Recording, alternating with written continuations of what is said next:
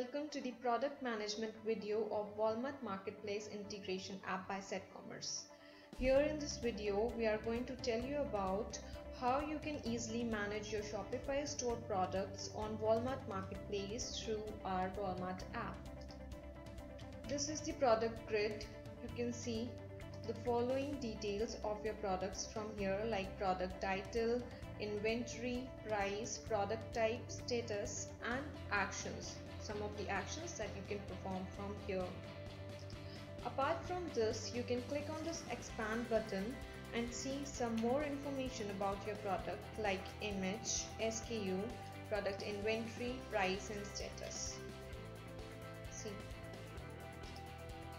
Also, you can use this filter to filter the grid accordingly, like you can use the product IDs, product SKU, title, or product vendor to filter your product grid.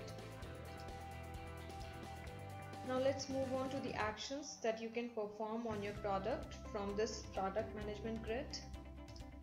First of all, you can see here a button, Sync with Shopify. This Sync with Shopify button will help you to bring your data from your Shopify store to the Walmart Marketplace Integration app. You can select the fields that you want to sync with this app and click on the sync button.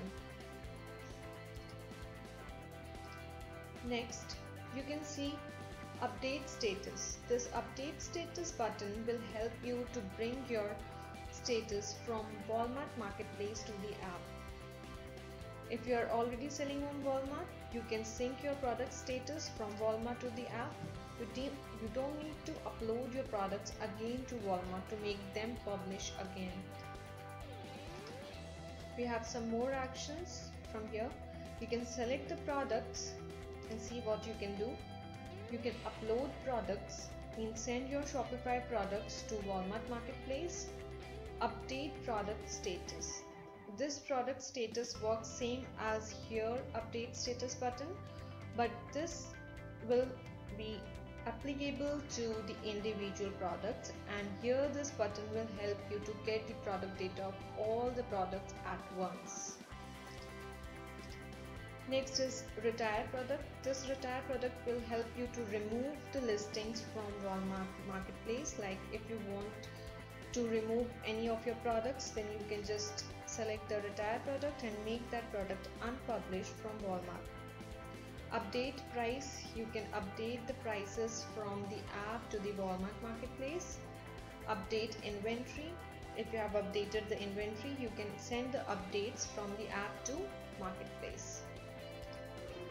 Here you can see 25 products selected, but if you want to perform these actions on all 620 items at once, then you need to click here, select all 25 plus items. This will help you to select all the products and perform the action that you will select from here. You can clear the selection if you don't want to perform this to all. Now coming on to actions. Here is the edit button. You can click on this and you will get this product information, the title, product description, the brand, product type, tax code, SKU override, product ID override, fulfillment lag time. You can update any of the product information from here and send it to Walmart. Also, you can add the shipping exceptions from here. And if you are going to do the 2-day shipping program, then you can do it from here.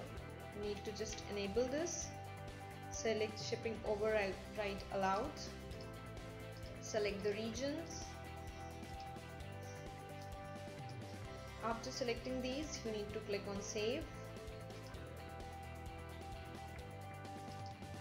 and go back to the product management grid.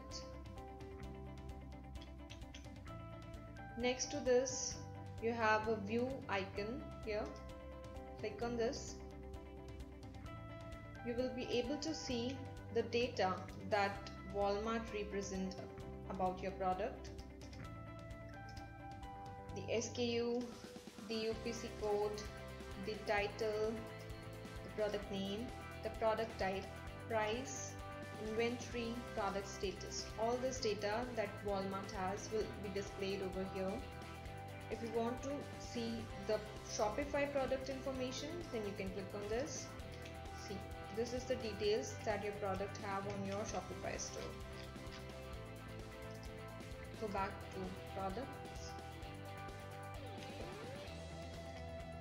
And that's all for product management. Thank you for watching the video.